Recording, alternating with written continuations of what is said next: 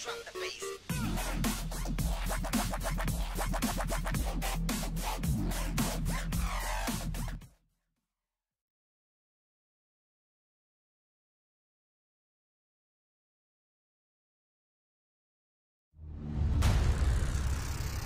Democracy? Democracy.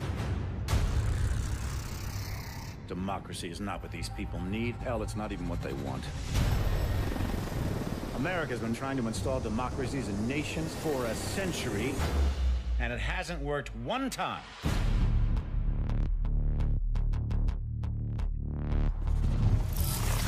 These countries don't have the most basic building blocks to support a democracy. Little things like we ought to be tolerant of those who disagree with us. We ought to be tolerant of those who worship a different God than us. That a journalist ought to be able to disagree with the president. And you think that you can just march into these countries based on some fundamentalist religious principles, drop a few bombs, topple a dictator, and start a democracy?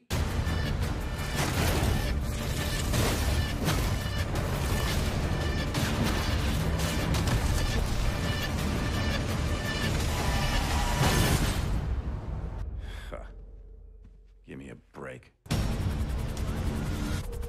People don't want freedom. They want boundaries, rules, protection from invaders and from themselves. People need a leader who can give them both the support and the constraints to keep chaos at bay. You give them that, and they'll follow. And that's where I come in.